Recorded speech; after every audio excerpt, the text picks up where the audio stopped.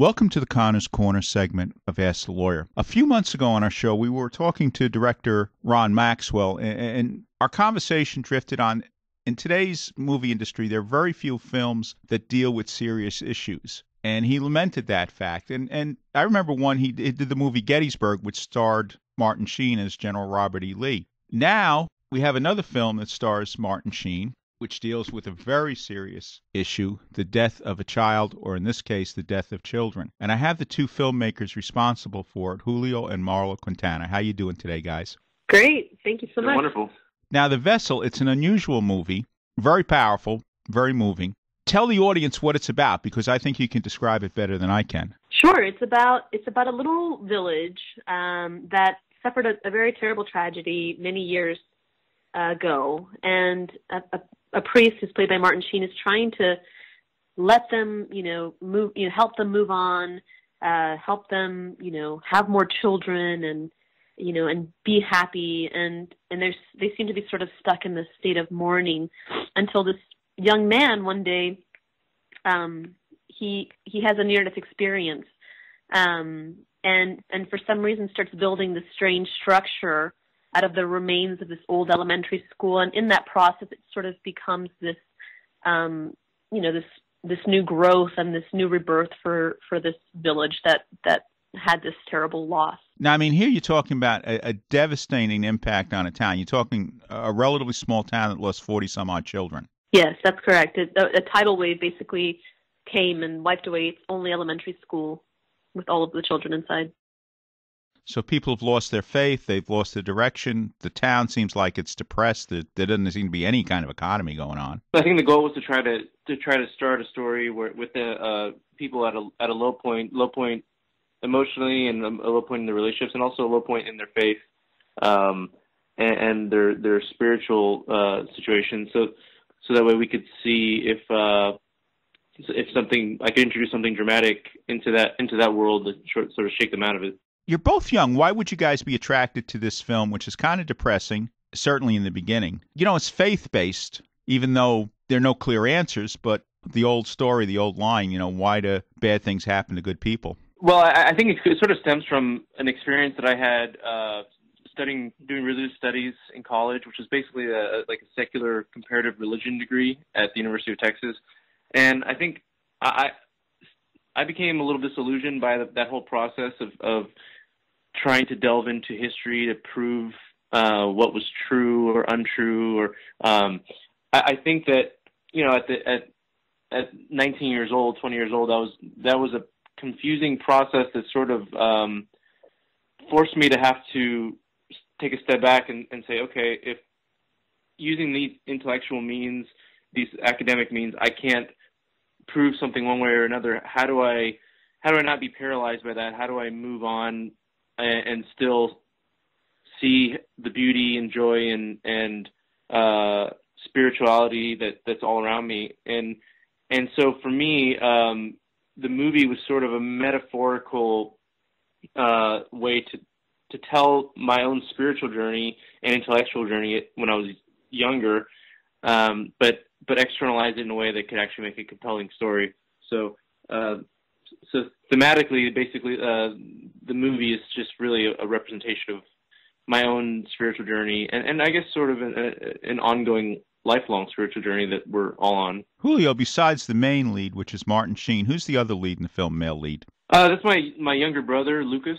I wrote the movie for him. I have been working with him since, he was a kid. I guess I was a kid too. And I made a lot of short films for him, and I knew that I always wanted him to be the lead of my first feature. So I wrote the movie around him, and then Martin was really the supporting character that I wrote afterwards, and they sort of became dual protagonists in the story. Where did you film it? Because it's not clear what country the tsunami hit. Yeah, and that was an intentional decision from Julio to kind of leave it, where you don't know where it takes place or in what period, time period it takes place, to make it sort of feel more like a parable, and sort of like a more universal story. But we actually filmed it in this little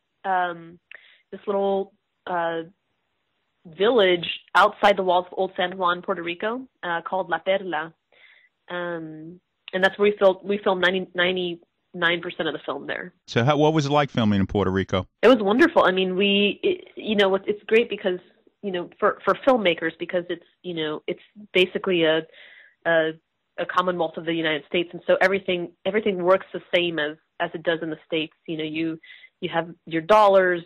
Many of the crew people speak English.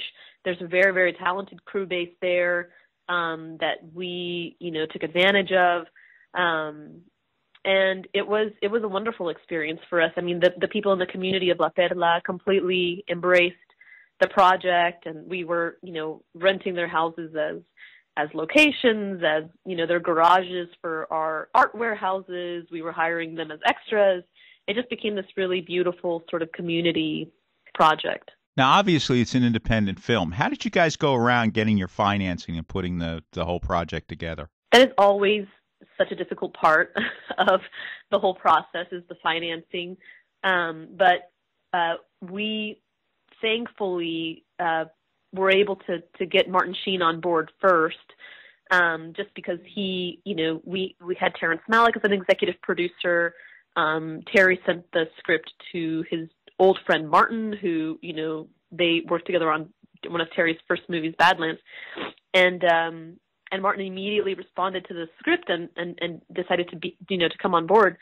But it still took us a while after that to raise all the financing from private equity. I mean, we had another big actress come on board, but we couldn't secure the last financing in time, and so she dropped out by the time we were ready, and we had to secure other financing. So it's always a struggle. It's always climbing this mountain. But it was all private private investors after based on our talent. Because, I would think it'd be very difficult. You got no car crashes. You got no major fires, explosions. It's just about relationships and people. Yeah, in some ways, it's easier to raise $20 million for an indie horror film than it is to raise $1 million for a spiritual character drama like we made. So yeah, you're right. It's a tough movie to write. It's a tough movie to get financing for. It's a tough movie to distribute. And we've been very encouraged because everywhere we go, whenever we show the movie to groups, unanimously people say, we need more films like this.